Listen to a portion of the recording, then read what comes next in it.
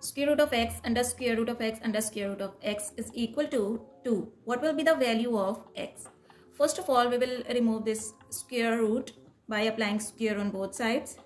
So this square and square root will be cancelled out and it will become x times square root of x under square root of x is equal to 2 square. Now we will again apply square on both sides. So this x to the power 2 will become x squared.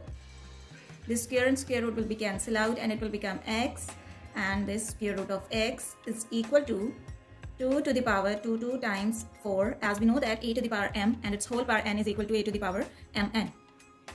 Okay, now it will become x to the power 3 times it will become x to the power 1 divided by 2 is equal to 2 to the power 4. Here we have bases are same, so we can add its powers. So it will become x to the power 3 plus 1 divided by 2 is equal to 2 to the power 4. Now 3 plus 1 divided by 2 gives us 7 divided by 2 is equal to 2 to the power 4. Now to find the value of x, we will remove this power 7 divided by 2 by multiplying reciprocal power 2 divided by 7 on both sides.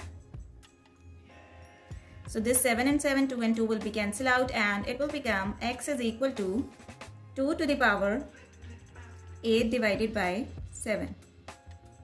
Thanks for watching.